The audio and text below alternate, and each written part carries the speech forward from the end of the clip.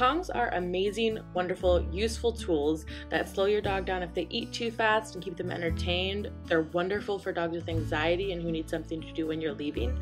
Today we're going to show you how to stuff Kongs with all different kinds of dog food.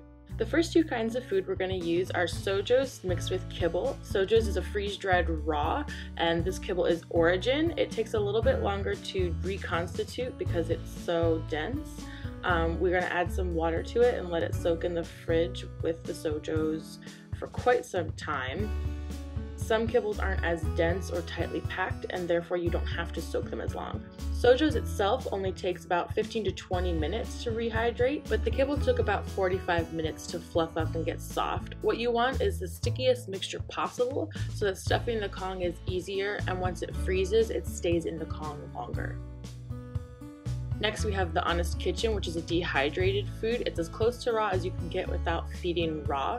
It's also human-grade ingredients made in a human-grade facility, but we don't recommend you eat it. It's not going to taste good. This is the grain-free beef recipe, Love. It comes in lots of different flavors and mixtures. They all reconstitute differently, so you just have to find out which is best for you and your dog's diet. All you do is add water. The Honest Kitchen takes about 3 minutes to rehydrate. However, we're going to leave it in the refrigerator for a little longer with the kibble and the Sojos so that it becomes quite dense and easier to pack into the Kong. Next we have wet food. We're going to use Ziwi Peak, which we used in our slow feeder video. All you do is just shove it in there, make a little mound on the top so that there's an instant reward, and you pop it in the freezer. We're going to put it in a mug so that it stands up, and it's just a little easier and neater to handle. You want a sticky pate like Ziwi Peak or Cocolicious. This is the first time we checked on our kibble. It's still pretty solid and not quite soft enough for us to mash like we want to. This is the Honest Kitchen though, and it looks great. It's very sticky and dense. It's going to be really easy to pack into a Kong. If you wanted, you could even add a little water to it and make it stretch thinner, but don't make it so thin it'll fall through the Kong. I mentioned making that mound before for an instant reward, and the reason you want to do that while you're building a Kong addict is so the dog doesn't get frustrated. They immediately understand that there's food in here, and this is what it comes out of, and they're not discouraged from digging for the rest. We're a big fan of raw bones and marrow bones here at Prairie Dog, and the Honest Kitchen is great for stuffing those too. If you don't have a Kong, just take a bone that they've cleaned off and pack it full of any of the mixtures we've shown here in this video. Or one of your own. Let us know if we missed something that you like to mix up for your dog.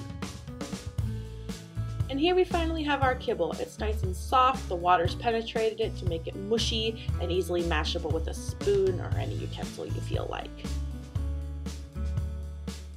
As you can see, this is a little more difficult to work with and stuff into the Kong, but it's not impossible. We're going to put it in a mug like the wet food so it stands up and freezes into the solid mound instead of crumbling away. Last but certainly not least, we have raw.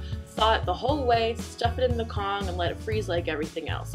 If you're a raw feeder, actually you should be using something like this because you know your dog just woofs everything down in one bite if they can.